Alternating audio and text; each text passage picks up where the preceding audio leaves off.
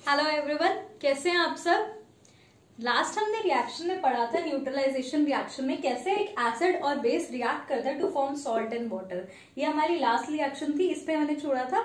तो आज का हमारा टॉपिक रहेगा how metal oxides react with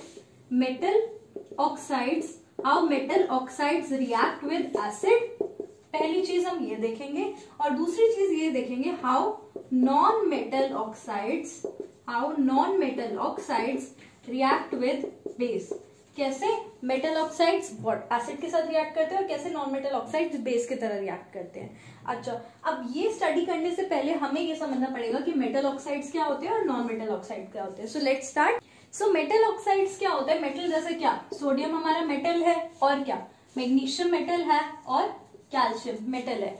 अब मैंने कुछ ही मेटल्स दिए हैं, मैं सारे नहीं कंसीडर कर रही, बट एक कॉमन है जो आपको पता है, मैग्नीशियम, सोडियम या फिर कैल्शियम, ये सब मेटल्स है ना। अब इनके रिएक्शन इनके ऑक्साइड्स पहले बनाते हैं, फिर उनकी रिएक्शन एसिड के साथ। अगर सोडियम ऑक्साइड बनाऊं तो सोडियम ऑक्साइड का फॉर्मूला क्या होगा, Na+O2- है ना।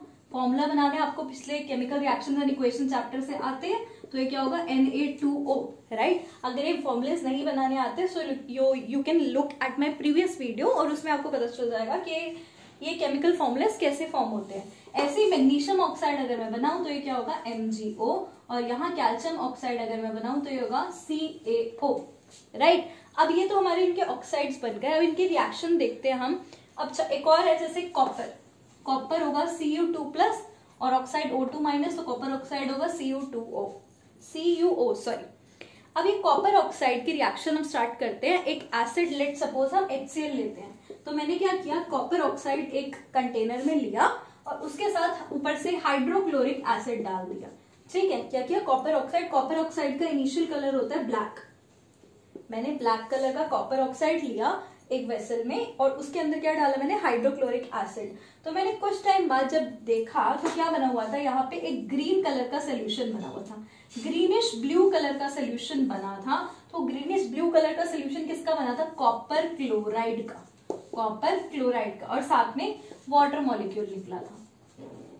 हमने क्या देखा, हमने एक कंटेनर लिया, उसमें एक ब्लैक कलर का हमने कंपाउंड लिया, कॉपर ऑक्साइड, ब्लैक कलर का ये सॉलिड कंपाउंड होता है। इसके साथ मैंने हाइड्रोक्लोरिक एसिड डाला, है ना। हाइड्रोक्लोरिक एसिड जब मैंने डाला तो कॉपर क्लोराइड मिला मुझे साथ में, जो ग्रीनिश ब्लू सोल्यूशन था, और साथ में वाटर मिला। तो ये हमारी रिएक्शन इजिली शो करती है कि कैसे एक एसिड, सॉरी ये है हमारा एसिड, ये एसिड रिएक्ट कर रहा है किसके साथ, ये क्या हमारा मेटल ऑक्साइड के साथ।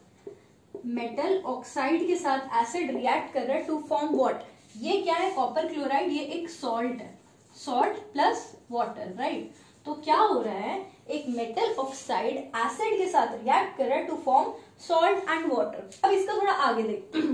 तो मैंने क्या किया, मैंने तीनों जो मेटल ऑक्साइड्स बनाए थे, कॉपर ऑक्साइड, मैग्नीशियम ऑक्साइड और सोडियम ऑक्साइड, इनके रिएक्शंस दिखाई हाइड्रोक्लोरिक एसिड के साथ। That is the most common acid available, इसलिए मैंने हाइड्रोक्लोरिक एसिड लिया। आप चाहें तो कोई और भी एसिड ले सकते हैं। तो बना क्या इसके साथ, copper chloride, magnesium chloride, sodium chloride, यानी उनके सॉल्ट्स फॉर्म हुए, साथ में वाटर मॉलिक्यूल निकला। तो अब इस रिएक्शन को मैं जनरलाइज कर सकती हूँ कैसे, कि कोई भी मेटल ऑक्साइड अगर रिएक्ट करे एसिड के साथ, मेटल ऑक्साइड अगर एसिड के साथ रिएक्ट करे तो फॉर्म क्या कर रहे हैं, ये सब क्या है, ये सब सॉल्ट्स है ना। तो मेटल ऑक्साइड जब एसिड के साथ रिएक्ट करता है टू फॉर्म सॉल्ट एंड साथ में वाटर।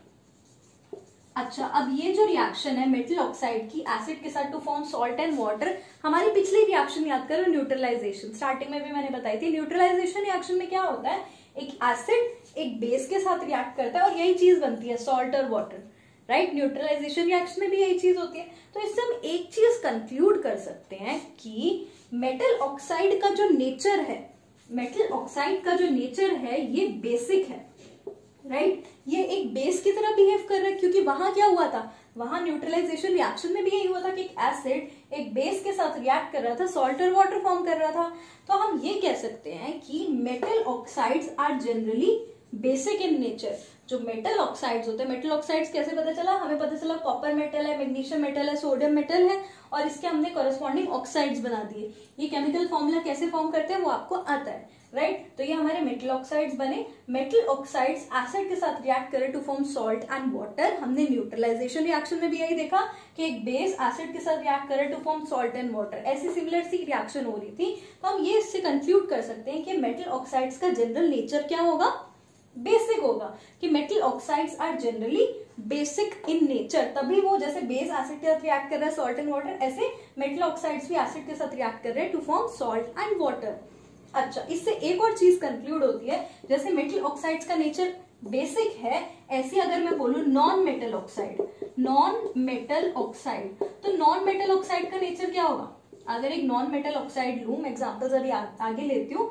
जैसे मेटल ऑक्साइड क्या है, बेसिक, तो नॉन मेटल ऑक्साइड का नेचर क्या होगा, एग्जैक्टली नॉन मेटल ऑक्साइड्स होंगे हमारे acidic in nature. Metal oxides का नेचर जनरली बेसिक होता है, बेस की तरह बिहेव करते हैं, ऐसे ही नॉन मेटल ऑक्साइड एसिड की तरह बिहेव करेंगे। तो अब हम ये वाली रिएक्शन देखते हैं, राइट। सो हम स्टार्ट करेंगे नॉन मेटल ऑक्साइड्स कैसे बेस के साथ रिएक्ट करते हैं। पहले वाली रिएक्शन मैंने ऊपर लिख दी है, मेटल ऑक्साइड्स एसिड के साथ रिएक्ट करते हैं to form salt and water, और उससे मैंने कंक्लूड किया मेटल ऑक्साइड्स का नेचर क्या था, metal oxides are generally basic in nature. अब नॉन मेटल ऑक्साइड्स की बात करते हैं, उनकी रिएक्शन बेस के साथ देखेंगे हम। तो क्या है, जैसे for example non metal oxide, पहले मैं देखूं नॉन मेटल ऑक्साइड्स होते क्या है। नॉन मेटल क्या, जो जैसे कार्बन, कार्बन नॉन मेटल है, ऐसे ही नाइट्रोजन नॉन मेटल है, सल्फर नॉन मेटल है। ये कैसे पता चलता है कि कोई चीज मेटल नॉन मेटल है, आप आगे जो चैप्टर पढ़ेंगे मेटल्स नॉन मेटल्स, उसमें हम देख लेंगे वाली चीज।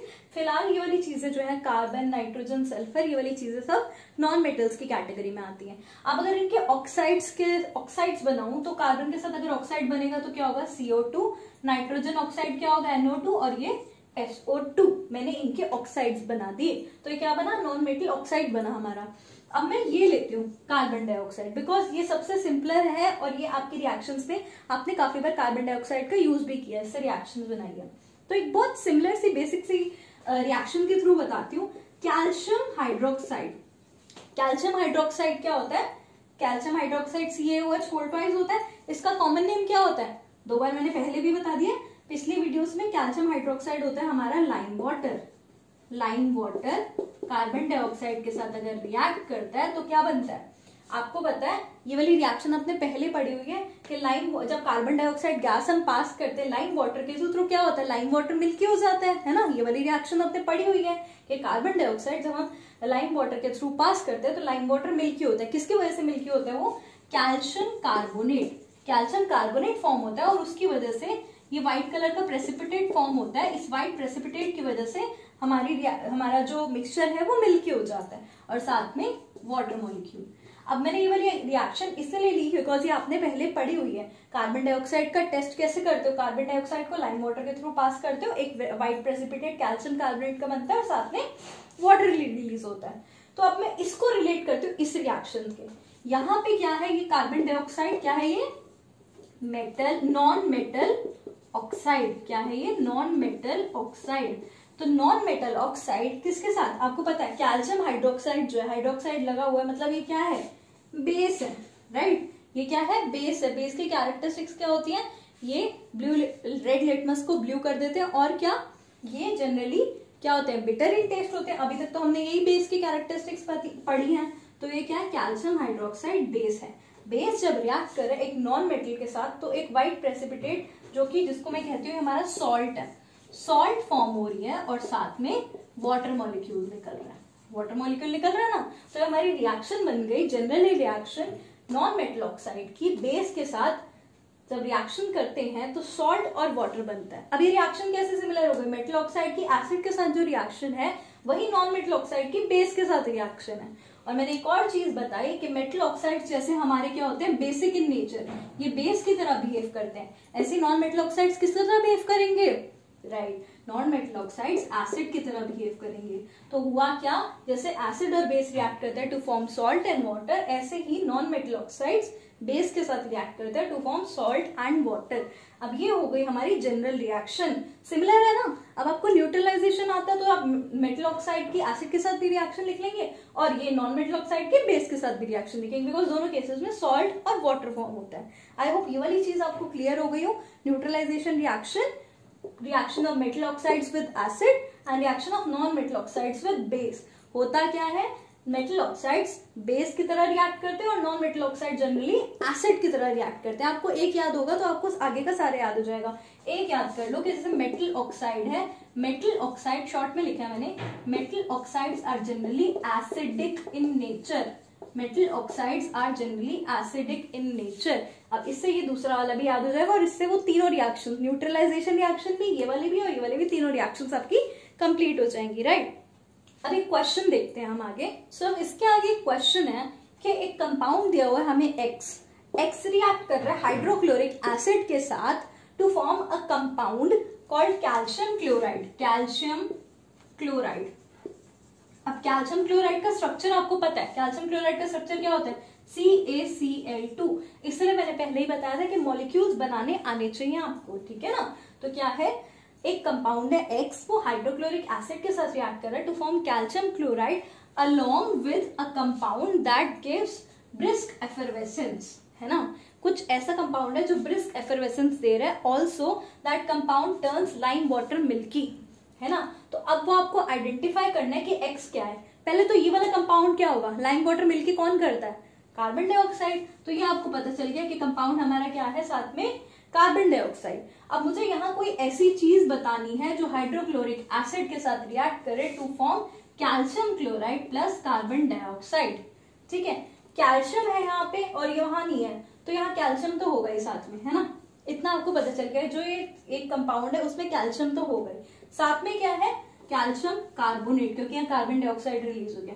तो ये वाला एक्स क्या हो गया हमारा, कैल्शियम कार्बोनेट। ये क्वेश्चन आपके एनसीईआरटी बुक में दिया हुआ है कि कंपाउंड है वो HCl के साथ रिएक्ट करे to form calcium chloride along with, carbon dioxide नहीं दिया, उसकी जगह रिएक्शन दी हुई है कि ब्रिस्क एफरवेसेंस है और वो क्या है, लाइम वाटर को मिल्की कर रहा है, राइट। ये मैंने अपनी तरफ से जोड़ दिया, लाइम वाटर मिल्की कर रहा है तो मतलब कार्बन डाइऑक्साइड है। तो एक्स को आइडेंटिफाई करना, एक्स क्या होगा हमारा, कैल्शियम कार्बोनेट। तो पूरी रिएक्शन क्या होगी, कैल्शियम कार्बोनेट हाइड्रोक्लोरिक एसिड के साथ रिएक्ट कर रहा है to form CaCl2 plus CO2 and साथ में वाटर भी रिलीज होगा।